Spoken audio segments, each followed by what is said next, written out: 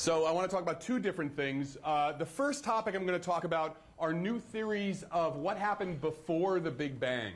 And this is an issue which I've been interested in for a while. I'm not a cosmologist, but through my science writing, I've been always quite interested in cosmology. And then I'm going to use that as a stepping off point in the second part to talk about this book that I've written, or at least some of the ideas in it, The Constant Fire Beyond the Science versus Religion Debate.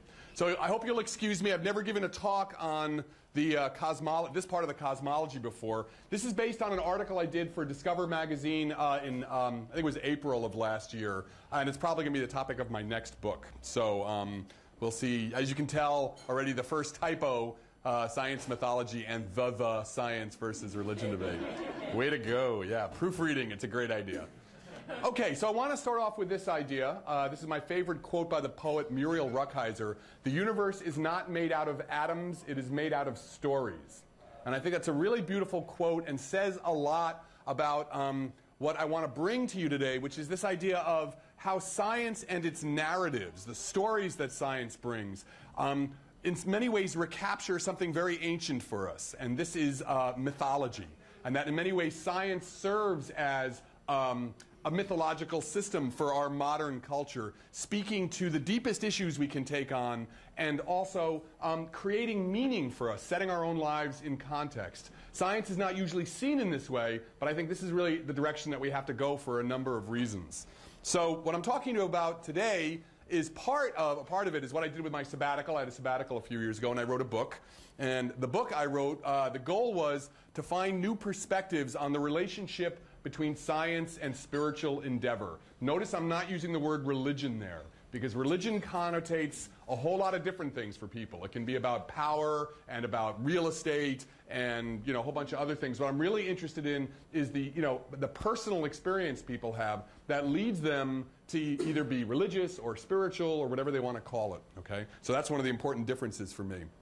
Now, why did I do this? Is because I'm really interested in the context of science, right? We live in a society that is saturated with both the fruits and poisons of science. Climate change is, if you want, you need go no further than that. And the traditional science versus religion debate, which is all about, evolution versus someone's interpretation of someone's scripture, just does not exhaust or even get to really the depth and the richness of the possible relationships between science as a social practice and a means to finding some truth and what goes on in spiritual endeavor. So I'm so tired of people yelling and screaming about evolution versus creationism that there's got to be more to be said about this topic. So I'm interested in mythology. I'm interested in the long history, going back 50,000 years, of human beings' encounter with the world and their attempts to make sense of it. And then along with that is a word I'm going to introduce you to today, hierophany, which is a place where the sacred manifests itself, where the sacred erupts into the world or erupts into our lives. Okay, so a little table of contents. Always good to have a table of contents, know where you're going. So first, very short prologue on science and myth. And then I'm going to tell you about the Big Bang, which is our dominant scientific model for the creation of the universe. And then I'm going to show you that the Big Bang is in trouble right now, that we're at the end, in some sense, of the traditional Big Bang model for the universe. And then I'm going to tell you about ideas that are beginning to percolate around about alternatives, in particular, ideas where you don't have a Big Bang, right? Where you don't have time suddenly starting, okay? And then I will, and the second part, after we take our break, because I'm sure there's going to be a lot of questions that you guys will have about the end of the beginning, that section. A lot of questions I have. So we'll take our break, answer some questions, and then we'll go back to the science, myth, and religion part. Again, if you want more on this, there's an article I did. You can get it on the web from Discover magazine, the April 2008 issue. The title of it was The Day Before Genesis, and it was about both the Big Bang and these radical alternatives to the Big Bang. Okay, so first of all, a little prologue to get us set. Mythologies, many people when they hear the word myth, they think, oh, false story, right? Urban myths of some old lady putting their, her dog in a microwave to dry it off. But that's not what we're talking about. Mythologies are complete systems of narratives that set human life into context. All right, so it's not just stories about gods, doing whatever. They're really much deeper and much richer than that. They were stories which would set the transitions in life that people went through in context: marriage, coming of age, old age. And in that context, it was also set in some sort of cosmic context as well. And so these myths were, all-embracing, and they gave human beings a sense of where they were against the broad background of cosmic history. So answering fundamental questions was always the prerogative of myth/religion. All modern religions emerge from our mythic heritage. And in many ways, modern religions still carry that mythic heritage with them. So the big questions, things like our origins, humans' relationship with the natural world, the existence of some absolute enduring reality, and the eventual fate of all things, these were all places that human beings went to myth. They went to their mythological narratives. So these were sacred narratives. You didn't just hear, one of the things about mythologies is, it wasn't like the shaman would come along and say, "Hey kid, you want to know how the universe began?" These stories were only told at special times during the year in ritual, and they were meant to evoke a sense of the world's sacred character. We'll talk later on what I mean by sacred, but the world's sense of being more than just the day-to-day. So it's very important to understand that it's not, mythologies, these narratives weren't just lying around. They were told at special times and in special ways to bring the experience of the world as being different than the day-to-day in people's into their experience. Now, in our modern and postmodern culture, these sacred narratives, I'm going to argue, have been replaced by scientific narratives, right? The origin of the universe, the origin of life, the origin of the human species. These are all the narratives of science. They have their individual research specialties, but overall, those individual small stories about carbon dating or about, planet formation fit into a larger story, which is itself, hearkening back to our deepest mythological roots. Okay? That's what I'm trying to show you, that science serves this explicit function. And I'm very aware of this because I write for the public. And I've become aware, when my editors would say, "Wow, this story sucks," that I wasn't telling a story. I was just giving a bunch of facts. And until I learned that I had to present the story as a narrative and call back to people's sense of drama and connectedness, that people wouldn't really respond to the story I was telling. Okay, so I just showed you, this is a picture of Pangu, the Chinese creator god, and here is a picture of the cosmic microwave background, which is the echoes of the Big Bang, which I'm about to talk about. So, sort of just images showing that difference between classic mythology and now the way science functions as myth.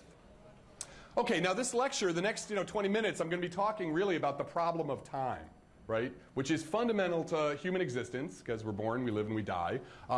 And the origin of time is always something that, in every mythology plays a central role. Now, for scientists and philosophers, this has been an enormous question. It's only been recently that we have some scientific way of addressing it. And the questions about time that cosmology touches on is, like in the Big Bang, time just started? Like, God firing up his Porsche? I mean, how does that happen, that there's nothing and then there's the Big Bang? What came before the Big Bang? Does time repeat itself? Is it some kind of cycle? If the Big Bang's wrong, do you have some kind of cyclical universe repeating itself? Why does time have a direction? Why are we aware of the fact that we're moving towards the future from the past? Right? You can't unscramble an egg. Okay? That's a fundamental question in science that has to do with cosmology. Or is time an illusion? Do we think that we're moving through time, but that's just some accident of psychology? All of these alternatives have been explored in mythology. The world's heritage of mythology has pretty much exhausted all the possible answers to this. And what you will see in scientific theorizing, after they take the data, is often a recapturing of some of those mythic themes. So there's a writer, a cosmologist, Marcelo Gleiser, who's written a bunch of really beautiful books talking about how these various options for thinking about the universe have already been explored in mythologies. Okay, so let's get to the Big Bang. So the Big Bang is a cosmological model. And what's interesting about cosmology is up until 100 years ago, it was purely the domain of philosophy. There was no data. There was nothing you could do about it other than sort of sitting around over a beer and thinking about how the universe began. But now, particularly in the last 20 or 30 years, it has become a precision science. And that is really extraordinary. And in that precision, we have actually gotten to the edge, in some sense, of the Big Bang. So let's just first talk about the Big Bang to begin with. Right, so what's the idea of the Big Bang? Well, this is, first of all, our standard cosmological model. It has had enormous success as a way of explaining the data about the universe as a whole. And the idea is that the universe began as a single compressed geometric point which, quote unquote, exploded. Okay? Now, the thing that you have to remind yourself is it didn't explode into anything. It was all space, all time, all matter, all dimension. And what you had exploding was space itself, time itself, dimension itself. It wasn't like there was a shoebox of empty space that the Big Bang went off in. The Big Bang was the shoebox. Okay? So there's no inside or outside. There is only the universe, only existence.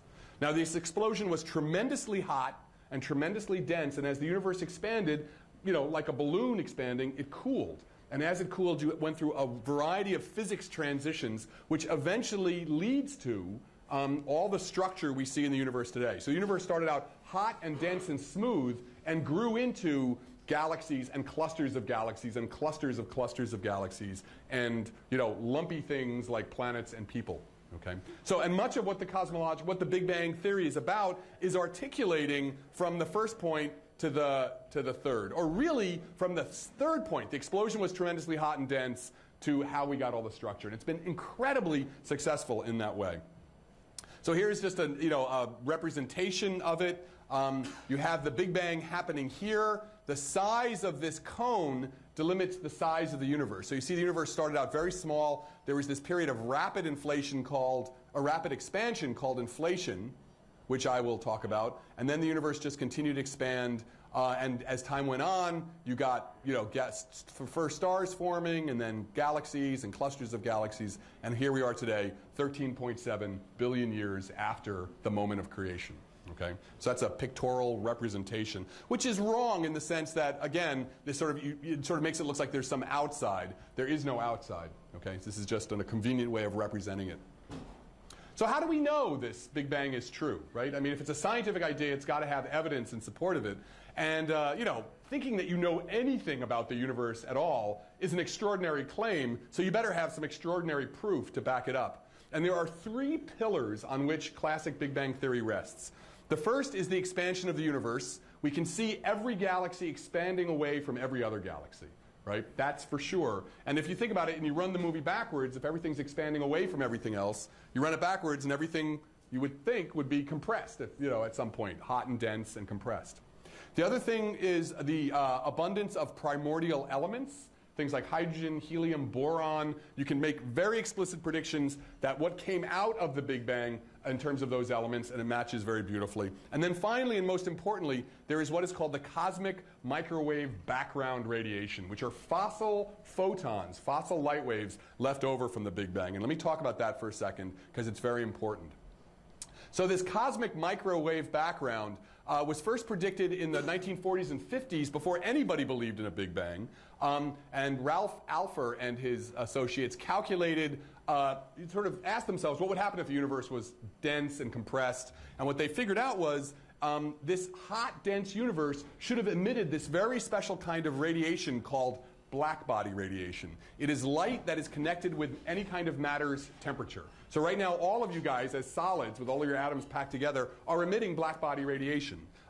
What you're most familiar with of black body radiation, though, is a red-hot poker, right? If you take an iron rod and stick it in a fire and you leave it there long enough, it'll begin to glow red. That is basically heat radiation, okay? So that red glow is coming about because the iron rod has been, its temperature has been raised to the point where it's emitting most of its light where your eye can pick it up. On the other hand, right now, all of us are emitting radiation. If you had an infrared camera, this room would look like this, because all of us right now are emitting radiation. It's just that the radiation, our eyes can't pick it up. It's in the infrared part of the spectrum.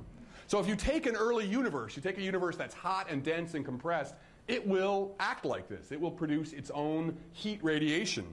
And that is what is called the cosmic microwave background radiation.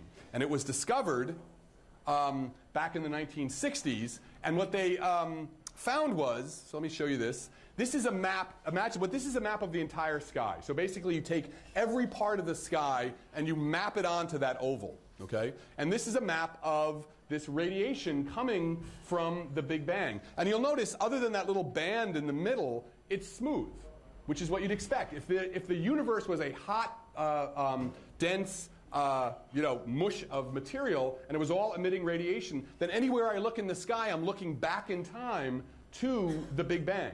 So everywhere I look, I should see the exact same radiation. And so that's what I'm seeing there. That smooth green is basically that is the Big Bang, or at least not quite the Big Bang. It's about 300,000 years after the Big Bang. So that smoothness tells us that, yeah, I'm seeing all the way back to when the universe was essentially smooth and homogeneous and hot. This little band here is actually just the effect of the galaxy, of the Milky Way, the disk of the Milky Way galaxy. But now that wasn't enough for people, because people knew that, right now the universe is all lumpy. So there must have been the seeds of those lumps even back then. The universe must have had these tiny, tiny ripples in it that eventually gravity got hold of and turned into galaxies and clusters of galaxies. So later on, around the 1990s, people sent up a satellite to start looking for those little ripples, and this is what they found. So these ripples are actually tiny perturbations in the density of the cosmic microwave background. So this little lump here is slightly hotter than the background. This little lump over here is slightly cooler than that background. And these are the things which, as time went on, gravity got hold of and started to pull inward. Anything that was a little bit denser than its environment, gravity started to suck together, and that's what built the first galaxies. Now, a few years ago, they sent up an even better satellite that could see with even finer eyes, and we were able to, all of this mottling here, these mottled blobs are, this is the initial perturbations, the initial ripples that turned into you and I, essentially. And you can do an enormous amount of science with those ripples. You can do all kinds of statistics and really see whether or not your model, this is the precision part, really see whether or not your Big Bang model makes sense. Okay? And so that's what happened. Since the 2000 or so, people have been doing very high precision observations of these echoes. We're basically hearing the echoes of the Big Bang, and in listening very carefully, we're able to test our models. And in testing our models, we found a major problem. Okay? Those ripples are too uniform. And what do I mean by that? So if we go back to this, you see that pretty much, if I look at a chunk of sky over here and I look at a chunk of sky over there, it looks different, but, statistically, actually, it looks the same. So the number of ripples over here, number of bumps and wiggles, is about the same thing as the bumps and wiggles there. So why is that a problem? Well, on that map, I'm looking at either that part of the sky or that part of the sky, right? Two opposite ends of the sky. And the ripples are the same. Now, that doesn't make sense for what we understand about how the Big Bang grew. Because what it would mean is that part of the sky and that part of the sky, if I run the clock backwards and I see how those different parts of space, I run it back to when those photons were created, they weren't anywhere near each other. Okay? So why should the conditions here and the conditions there, if they're so far away that they couldn't exchange a light wave, why would they be the same? It's like opening up the newspaper and finding the temperature in every city in the world is exactly the same. Everybody's 60.2 degrees Fahrenheit, right? It just doesn't make sense. They're not in contact, okay? So something must be wrong with the Big Bang, because if not, somehow I have a miracle occurring that parts of the universe that never saw each other, never were in contact, never shared information, seem to have the exact same conditions. So this really bothered people. There were other things going on, but they call it the horizon problem, or the smoothness problem. And the solution people came up with was to invent a new part of something. They added something to the Big Bang, which is what is called inflation. And the idea was, okay, in the standard Big Bang model, these two different parts of the sky are too far away from each other. So let's imagine that earlier on, something must have happened where they were close to each other, right? They were overlapping, they shared information, stuff could pass back and forth, and then there must have been this really rapid period where the universe got stretched. It was sort of expansion on steroids, where the universe was rapidly pulled apart, and then it went along and started expanding as we see it now. So this period of inflation occurred at, look at this number, 10 to the minus 33 of a second after the Big Bang. right? That's like, that's a bare instant after the moment of creation. And what happens in inflation is it doesn't take the whole universe, it takes a little piece of the universe. So you have the Big Bang and space and time emerging, but you take a little piece of the universe that's everything connected, and then you take that little part and allow it to inflate. So you have a little piece, a sliver of the universe that blows up and becomes everything we see.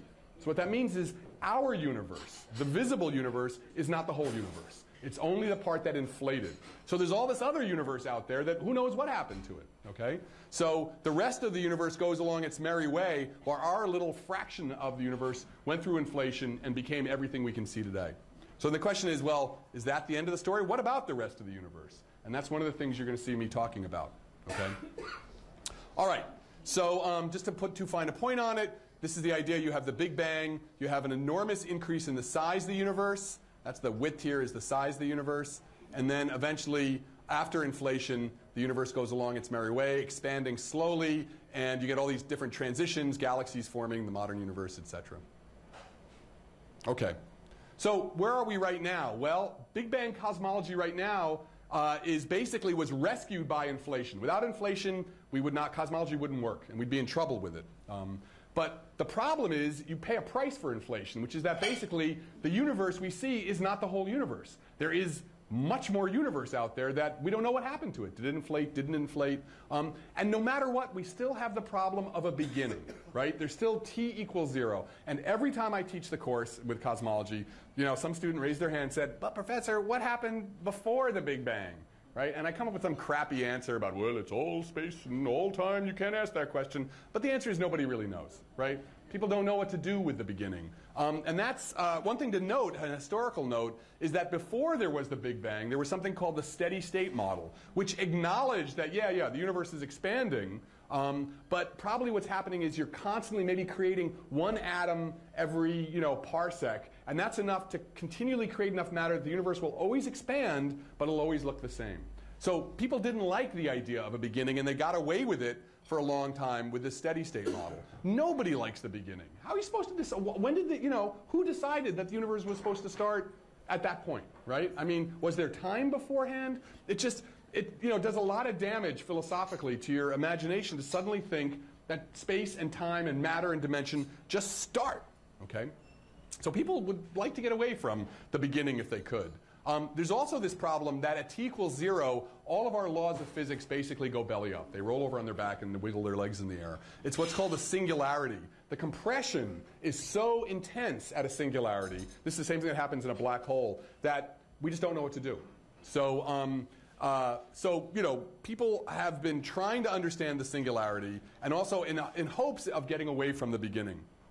So I'm going to show you now 3 models, 3 different ways of getting away without an origin of the universe. Okay, I'm going to go through them briefly, because that's all I have time for, but just to show you that they're out there. None of these are proven yet, and I'm going to go from sort of well-founded to completely wacky. All right, so why is there a beginning? Well, one of the first model I'm going to show you is the cyclic model by Neil Turok and Paul Steinhardt. And to understand this, you have to imagine, so what they want is a model where the universe expands and contracts, but it doesn't look like anything you might expect.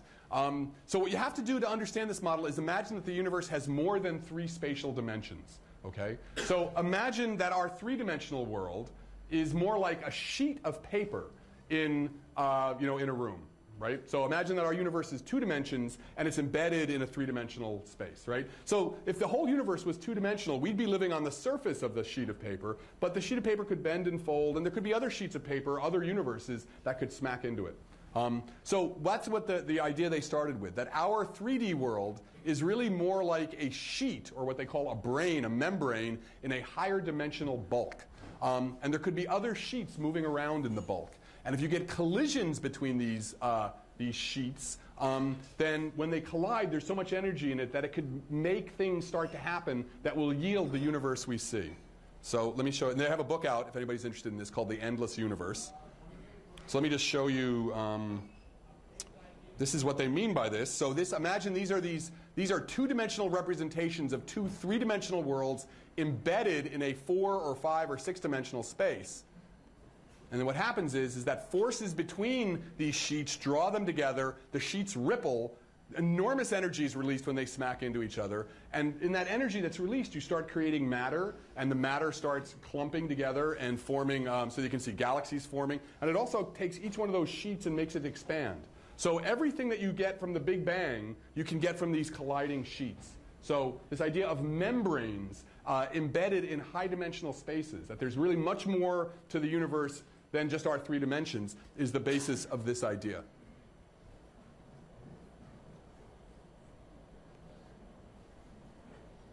So what you have, basically, so here's a representation. There's a nice Discover magazine article you guys can find on this, of the cyclic model, is that you start off with 2 sheets.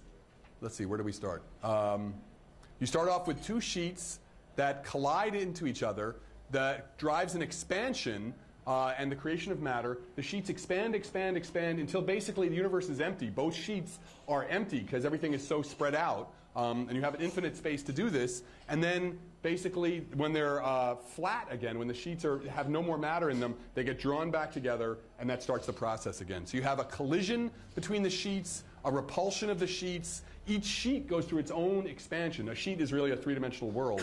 And then an attraction, and you repeat this process infinitely. Okay? Now, one of the interesting things about this is if you have an infinite number of cycles, does that mean that all of us have done this before, right? An infinite number means every configuration of atoms is possible, has already happened. So we've all sat in this room before at some other cycle of the universe. Okay, so that's crazy idea number 1. Crazy idea number 2 is a cosmological idea that gets at the idea of why does time have a direction, right? So just as an example, when you think about time having a direction, you know if you take an egg and you break it, and crack it into pieces and make an omelet with it, you can't undo that, right? If I hit pool balls on a table and I take a movie of it, you can't really tell. If I showed you the movie backwards or forwards, you wouldn't be able to tell which direction. That's an example of where time doesn't seem to have an arrow. But in the real world, or in more complicated systems, when I have lots and lots of pool balls, meaning atoms, there's clearly a forward direction of time. And this bothers a lot of astronomers and physicists. And so the question of why is there an arrow of time is a major issue. So this is the second idea going beyond the Big Bang. It's what's called the steady-state multiverse. The first one was that cyclical universe and the colliding branes. This idea uses inflation, okay? And it takes the idea that, well, okay, our universe was one little sliver of the post-Big Bang world that inflated, right? So the question is, what happened to all the other space? People very quickly realized that, well, if it happened to our part of the universe, our little sliver, other slivers should be being created, going through inflation as well. So what you imagine is, out of the Big Bang, you got many pocket universes. We are just a pocket universe, each one being inflated out of the background, each one completely disconnected from all the others. And so what you have is not a universe, but a multiverse, a universe of pocket universes, all of which inflated out of this background. And each universe has its own physics and its own fate. The physics may be different in the different universes. We have 4 fundamental laws, gravity, or forces, gravity, electromagnetism, the strong and weak nuclear force. Other universes may have 5 or 10. It can just be totally different. So Sean Carroll took this idea of what's called eternal inflation. Inflation is always going on. New universes are always being born. And he asked himself, how can I make a total cosmology where there's no arrow of time? And this is what he did. The question, of course, is why does time run forward? Well, there's this thing called entropy, which the direction of time is intimately connected with. And what happens is that in general, if you take a system and just let it go, the entropy of a system, which is a measure of its disorder, always increases. Okay? And it'll increase until a point where you reach equilibrium, and that occurs when there's maximum entropy. So basically, you take a hot mug of coffee and you leave it alone, right? And what happens? Its temperature goes down and down and down until it comes to room temperature, and it stops evolving. So evolution and the movement of entropy are intimately related. The movement of time forward and the increase of entropy are intimately related. Okay? So, but here's the question. Our universe is clearly evolving, right? Our universe started in one state, and it's now evolving. So it must have meant that at the beginning of the universe, it was in a very low entropy state. Because if not, nothing would have ever changed. So our universe started in a low entropy state. Has it been an increasing entropy since then? And that's part of its evolution. But the question is, why did it start off in a low entropy state? There's an infinite number of ways the universe could have begun, and most of them are high entropy. Most of them have no evolution. Most of them are equilibrium. The low entropy state is the rare one, like 1 part in 10 to the trillion. So this bothers people because it means that was the universe fine-tuned somehow to evolve, right? If you have 10,000 marbles and they're all white and you reach in and grab the black one, you know, you wonder, like, whoa, what went on? That's really improbable. It's very improbable that the universe should have started in a way that there could have been a forward direction in time. So Sean's solution for this was to use inflation. And he imagined that you can always start off with some region of some universe that is empty, nearly empty. And then you get a little quantum fluctuation, and you start getting inflation. So what he says is, look, inflation is not about the Big Bang. Just take any empty space and allow, you know, some kind of energy field to go through some fluctuation, and you'll start that piece of the universe inflating. And it'll go through the usual thing. It'll create stars and galaxies, and those stars and galaxies will expand. And eventually space will become so spread out that eventually you end up with empty space again. And that empty space can once again go through another, you know, quantum fluctuation and start inflating. So inflation is not about, so you don't need a Big Bang, just take empty space. And when you take that idea and put it together with the multiverse, then you get something very interesting. Because the process can occur in either direction relative to the multiverse in terms of time, right?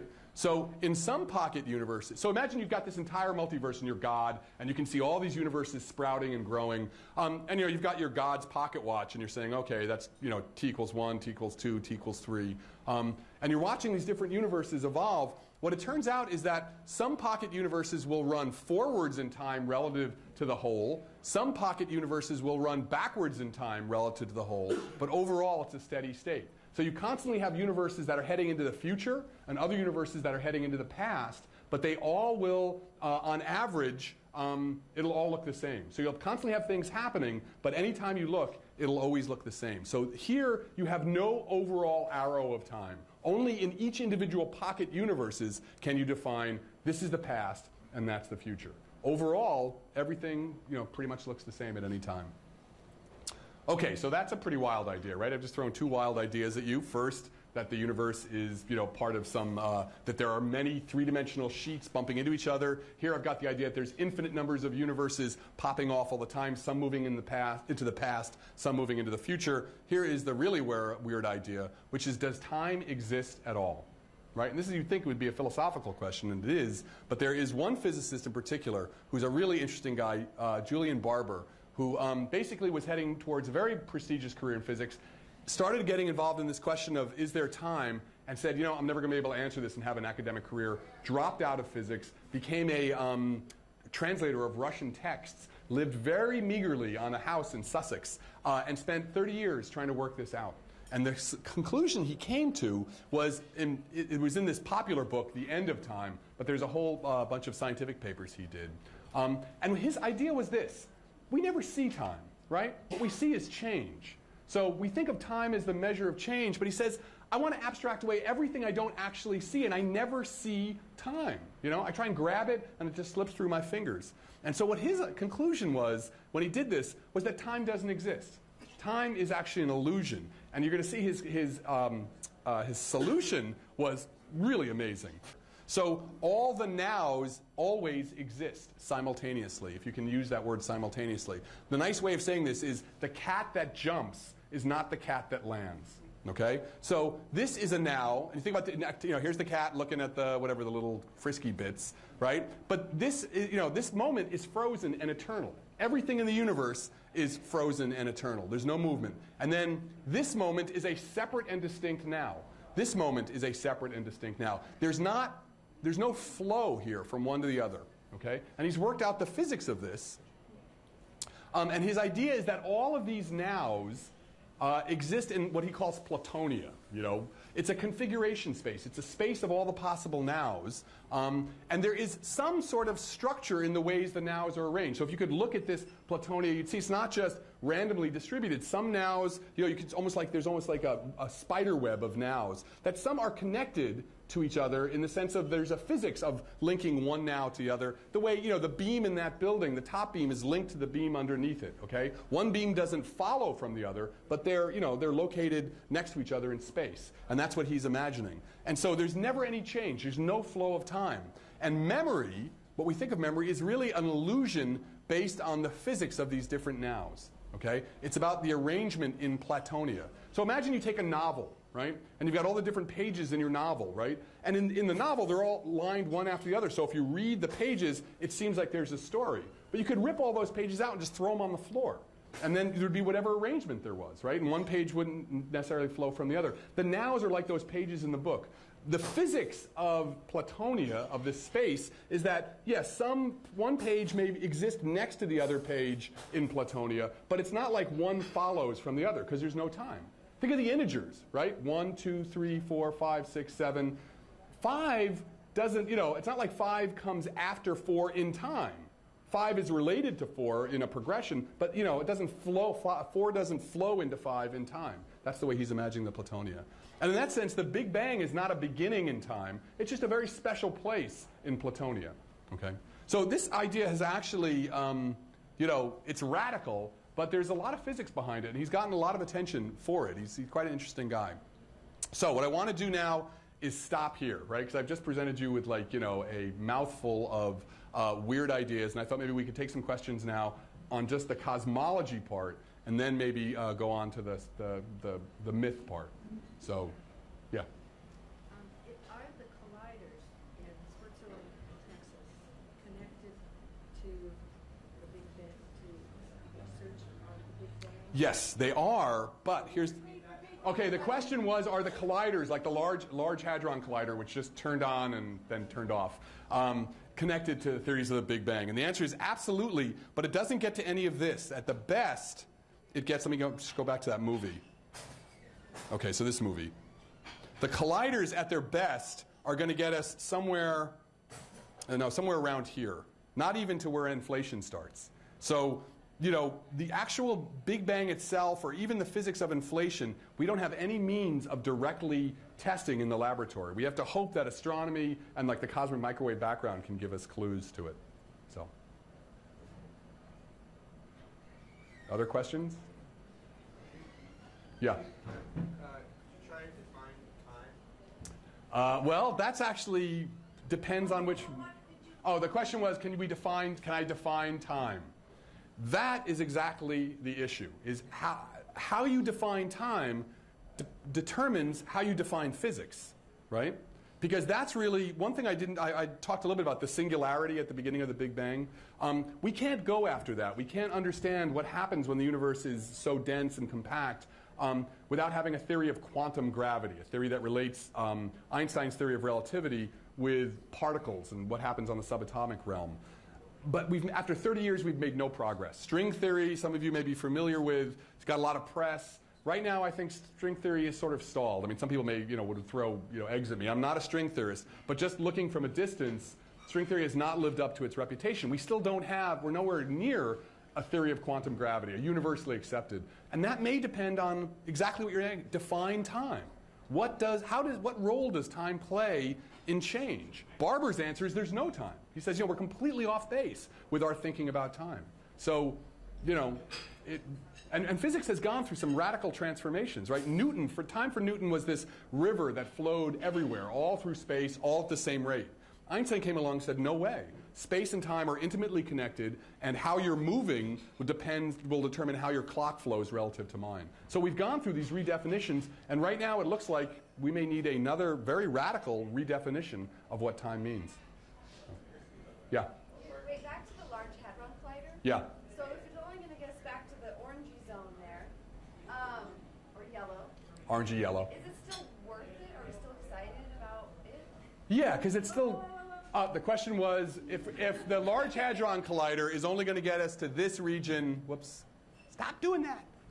It's only going to get us to here, why are we excited about it? Because we still don't understand here, right? I mean, there's still lots of open questions about all of this that we don't know. And it's possible that one of the things the Large Hadron Collider may do is, well, for example, here's a huge question which I didn't touch on. 97% of the energy and matter in the universe is in some dark form, which basically means we have no clue, right? 97% of the stuff in the universe, we have no idea what it is, right? So all of you look at your hand and all the stuff that makes up your body is a tiny fraction of the matter and energy in the universe. I mean, we're barely part of the universe at all. It's not that the universe is really big and we're really small. It's like we're not even there. We're not even, we're not even included hardly. Okay? So, when you look out at the night sky and you see all those stars and galaxies, that's the pond scum floating on top of the dark ocean. Okay? So, hopefully the Large Hadron Collider is at least going to tell us something about, what those dark matter particles might be, if they exist. It could be when we say dark particles that actually we're clueless. There's no dark matter particles at all. Okay? So I think that's why still it's, there's a lot of science to be learned from that. But these ultimate, fundamental questions, we're going to have to turn to the sky itself to tell us, if that's possible. Frank? Yes? He has a question. Yes? Thank you. I'm sorry, I have to, it's like theater in the round. So I'm just curious on this mapping, why do you need inflation? Why don't you just push the time back? I mean, in all honesty, you have something, somewhat linear, logarithmic, logarithmic scale, but why? Because the timing actually is if you push the whole thing back, there's all these sequences of phase transitions that happen here. The question was, why do I need inflation? Why can't I just have this thing continue going all the way back? But the problem is, if you do that, there's all these phase transitions. Like, you get the basic energy matter turning into quarks, and the quarks freeze out into hadrons, and if you'll change that dynamic if you try and extend it all the way back. It'll take too long. You'll have too much time back there, and things would have happened earlier. So there's a clock basically in the Big Bang, or in the particle physics. And if you were to try and extend it all the way back, you'd throw the clock off. And all the great stuff, all the great predictions we can make of the cosmic microwave background radiation, which happens here, depends on what's happened here and happened there. So that's what I mean about precision cosmology, is that there's the things we do understand, we understand really, really well. And you would have to work very hard to come up with an alternative model. Yes? I have a question about Barber's model. So if time is essentially does not exist, we at least have an illusion of time. How does he account for the notion, for the fact that there is a human perception of change in time, and the fact that, either we have a shared transition from these moments from one now to another in an unbroken sequence, or the solipsistic notion that, one of us, there's only me. Right. So the question was, how does Julian Barber and his idea that there's no time at all deal with the fact that we have memories, right? And right? I can remember when I walked in this room.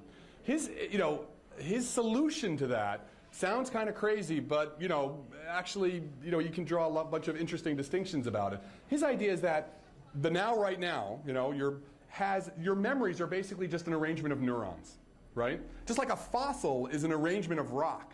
And he says it's the physics of these nows that has these, he calls them time capsules, things that have impressions that appear to, link them to previous nows. But it's really the physics that shapes each now. And like he said, some nows are related to the other, not as a flow of time, but in, the physics of this now in Platonia and that now in Platonia are such that this one will have or your neurons will be configured to have a certain state that, such that at this now you have what appears to be a memory of an earlier now. Then why does there need to be more than one now?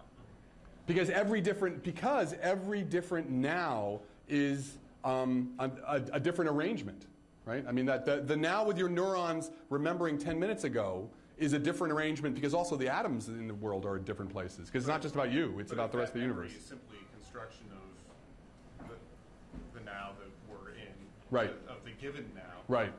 Then why does that memory actually need to exist as an independent now, as an independent construction? Well, again, first of all, since there's more in the universe than just your memories, right? It's clear that the rest of the universe has different configurations, right? The moon is in a different place, in this now than in the now next door in Platonia, and so that's what I remember.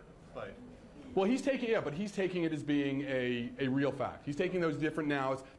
What he means by now, every different now is the arrangement of every atom in the entire universe. And so, since different nows have different observations of different locations of those atoms, they must be different. But you could try and configure a model like that, I guess, if you wanted. But then that would be very centered on just observations. Right. So he's taking the real world to actually exist. in some sense. Yeah. But listen, I'm just speaking for him. It's not my theory. Yeah. Yeah. Is there a difference between physics and philosophy with lots of math? That is a very good. So the question was, is there a difference between physics and philosophy with a lot of math?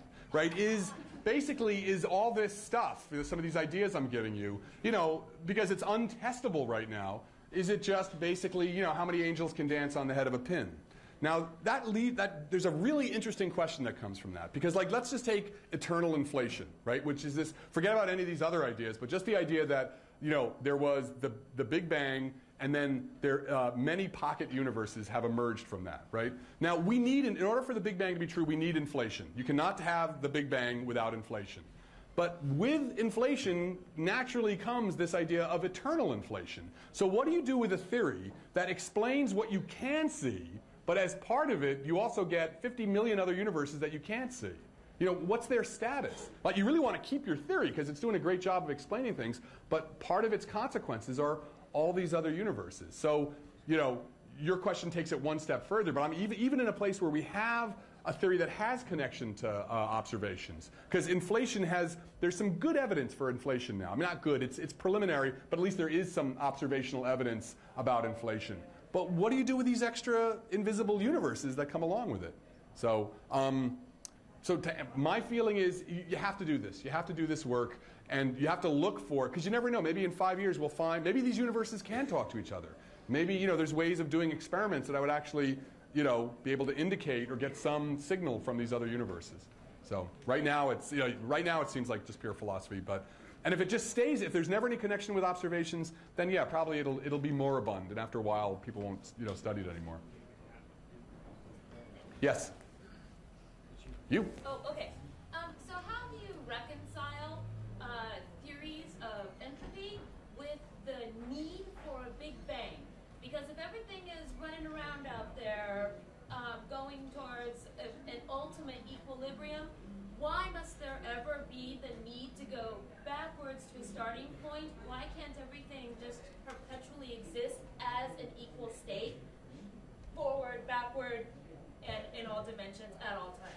Well, that's a good question, and the answer to that. I'm sorry. Right? Yes, thank you. The question was, why do we concern ourselves with entropy in the universe? Why isn't it? I think you're talking about why don't we just say there's equilibrium and the equilibrium always existed and. How do you reconcile those two? Because they seem separate to me. That there should also be a starting point and simultaneously entropy existing everywhere. Well, this is the problem. You've nailed the problem. So why should there be? Wait, could you say it again? Just you formulated it nicely. Sorry. How do you reconcile? How do you reconcile the theory of entropy? The theory of entropy with the need for a Big Bang. With the need for a Big Bang. This is just like when Obama did the. I'm going to screw it up, right? When he did the inauguration. Okay. Two reasons. We know that entropy is about thermodynamics, right? It's about your coffee cups and somebody give me another example of thermodynamics.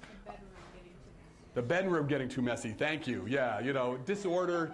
Why it's hard to park. No, but so thermodynamics. Your car is a beautiful example. The heat engine in your car. So we see the world has this process of thermodynamic evolution, and we have the laws of thermodynamics, and now we want to try and put them into the context of cosmology. And that's been one of the problems, is trying to merge what we know about thermodynamics and how the collections of large systems behave and how they evolve, and the fact that these systems are embedded in the universe. And what I observe about the universe is that it must have started in a low entropy state because it's been evolving. Right? I mean, the fact that I can look back and see that the universe was in a different state 13 billion years ago than it is in now tells me that, the universe has been evolving. So I did not start anywhere near thermodynamic equilibrium. So that forces me to say, why?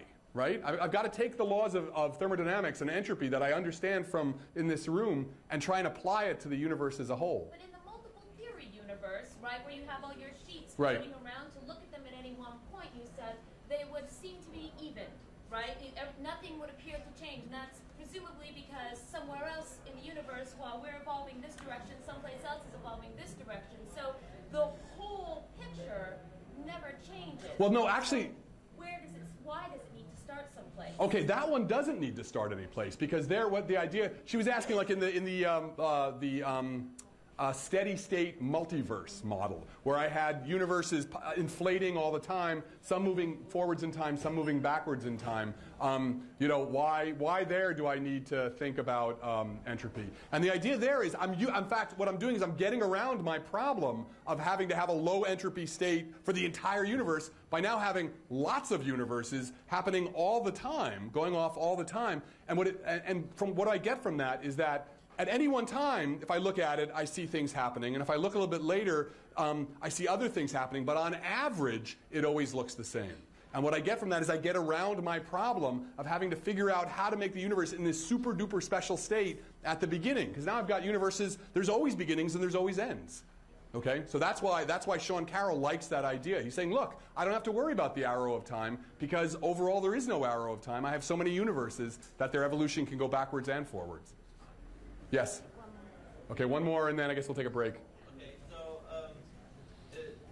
I thought there was also like another idea about, you know, the beginning, the Big Bang, is that, you know, sort of we're in a space-time, a four-dimensional space-time, and, you know, just like the Earth, if you look at it two-dimensionally, you can go on forever. If you look at the Earth three-dimensionally, it's pipe-bounded into one, you know, three-dimensional spot. Right. So, like, couldn't you view the universe that way, the same way, and if you keep on going back in time, you'll eventually start going forward in time? That idea doesn't work for time. Or at least it has. Okay, the question was, people have, you know, some people have imagined the idea of the universe being bounded, like a surface of a balloon or a basketball. And, you know, in that case, if you head off in that direction, you eventually come back from that direction. Just like if you know, walk on a basketball, you'll eventually come around. That only works for space. So that's only true of the space. The time part, space and time are united, but they're still different. And you can't loop the time back the way you can loop space around. So people have never been successful. People tried to do sort of things like that, but you end up with problems in causality, right? You know, you want causes to lead to their effects. And if you have a loop like that, you end up with all kinds of logical paradoxes about what caused what. So, okay? So myth, as I talked about mythologies, right, there are these stories that create meaning. Now, these mythological narratives were always about the sacred. They're always about evoking the sacred. And what do I mean by that? Well, first of all, let me just say, so myth is very old, right? You can trace the evolution of myth from the Paleolithic times 40,000 years ago all the way up to the modern, you know, the birth of the major religions at the, you know, sort of the 1000 to 1, you know, right up to the birth of Jesus. So these narratives have always been with us. But the thing about science, that what I'm going to claim is, and I especially since I do all these articles, is that, you know, the way we present science, the way we learn about science, often has all the trappings of myth in it. So I know this from, right, that's a story I did, How to Build a Planet. You know, I had to include all kinds of details, you know, sort of making it seem like how a planet is born, its turbulent birth, its, you know, its eventual death, you know, telling it as a narrative. And what's really most important is if you look at how science comes to the public overall, through schools or magazines or TV, it's always done in ways that instruct, enlighten, and most importantly, fill the listener with a sense of awe and wonder. If you ever watch a Nova special, listen to the music, okay? There's this evocative, swelling music that, you know, is supposed to draw you in. It's supposed to draw this feeling, this experience of awe and wonder before the story of the universe or of the origin of life that you're being told. And it's not a mistake. It's not, you know, it's not something they just added on. That was always part of the experience of the sacred. And so what do I mean by the sacred? Well, defining the sacred, you know, good luck, right? But I use this word rather than spiritual or other things because the sacred is actually related to the architecture of temples, Roman temples. There was the inside of the temple, which was the sacer, and that's where, you know, you did your ablutions. That was a space for the gods. And outside was the profanum, which is where you could sell your walnuts and your T-shirts and everything. So the interesting thing about this is the idea of a sacred being a place. The sacred is related to a space and a time when, you have to be attentive to this other aspect of reality. So if you, go and watch an IMAX movie about the birth of the universe and that huge screen and that swelling music, you're playing, you're sort of set up just like someone 40,000 years ago around the campfire being told the story of creation. Because the sacred has always been with us. We can define it however we want, but it's that sense of the world being wholly other. So the sacred is a kind of time and space. And Mircea Eliade came up with the great word called horiphany. Okay? And the horiphany, you know what an epiphany is? A horiphany is the moment when the sacred erupts into our daily life. Okay? And Eliade did a lot of work with this and really thought about this. It's the idea of the horiphany is where the experience of the sacred is manifested. And I'm sure you guys all have some experience of this, right? You're doing the dishes, or you're, and you're just like, you're thinking about your day, and suddenly everything just is weird. Or you're taking a walk in the woods, and suddenly, your usual day-to-day concerns about your job and your career and your kids who are driving you nuts drops away, and the moment, has a clarity, an illumination that, is just startling. That is a horiphany. And the thing is, human beings have always had this experience, and they have built religions and mythologies to draw closer to that. And my claim is that science plays the same role. That science both plays the same role. Science and its fruits are horiphanies, right? As I told you these stories about infinite universes and the world without time, in some sense, these stories can, if you're open to it, bring you to that experience as you walk out and get into your car of just sort of like, wow, is there really time here? Is this just one now? Or, just to even think about time as being something separate other than just using it for, I've got 15 minutes before I got to get to work. Even that is a horiphany, to think, and experience the world that way. So my claim in the book, and I work it out, I hope, more than I'm doing now, is that science is a gateway to the sacred. Okay? You don't have to define the sacred in terms of some divinity, some supernatural divinity. It's about the experience of the world, and science plays that role. Okay? Now, we're used to this in art, right? Art as a horiphany, right? Whether the art is explicitly religious or not, right? These are the cave paintings. Either way, we're used to going into a museum, the quiet of the museum, the reverence that we have for the paintings, and we come in there receptive to that feeling, right?